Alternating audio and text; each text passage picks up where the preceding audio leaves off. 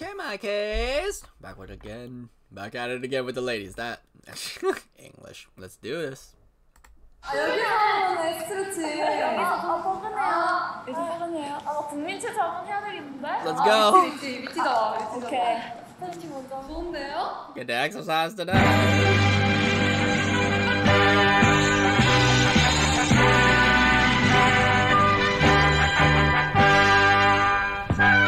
We just started out as the athletic girls now.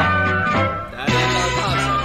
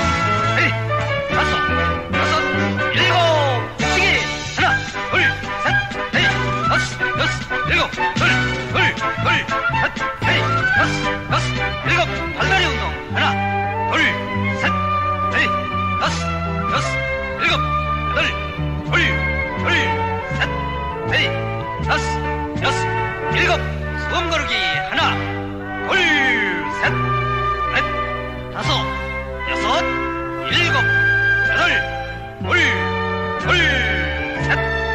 넷, 다섯, 여섯, 일곱, 그쵸?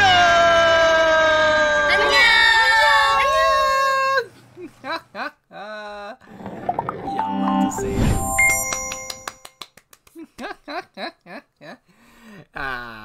That was awesome. Okay, I'll see ya in whatever I do next. Bye, my keys.